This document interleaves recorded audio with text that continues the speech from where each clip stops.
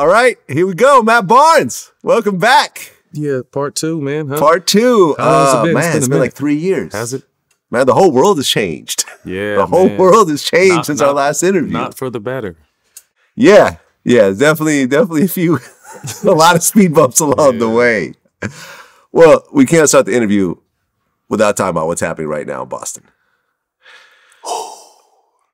So it was announced today that Ime Udoka has been suspended for an entire year. Now, you spoke about it on Instagram. Yeah, last night.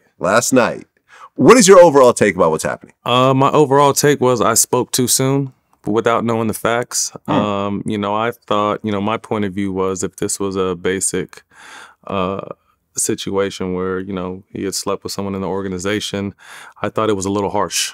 You know what I mean? I thought like this is very common, not only in the NBA, but across all corporate businesses. And I thought a year for a suspension was a lot. But then after I made my post, someone literally called me right after, maybe 2 minutes later, and told me what happened.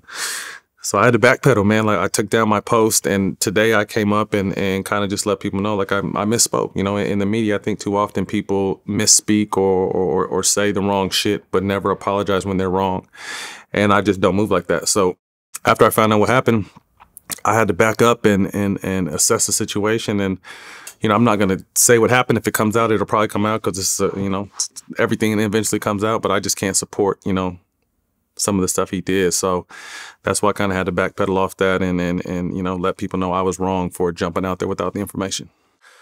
Well, yeah, I know a few things about the situation, and without getting into any details, it's not so much that he slept with someone, but who he slept with. That's potentially going to come out and so forth. Yeah, that's what I'm hearing too. So like I said, if what I heard is true, it's just like, yo, you on your own, bro. I can't back that. Yeah, it's pretty crazy. And as someone who's owned a business now for, 20 years now, VladTV 15 years, I've never understood the whole sleeping with coworker thing. It's just, in a world full of women and men and, billions of people, why mess around in a dangerous environment like the place where you work? It's the whole shitting where you eat situation, literally. Like, why even do that? It's never even come in my head to do something like that because I'm like, it's just too dangerous on so many different levels.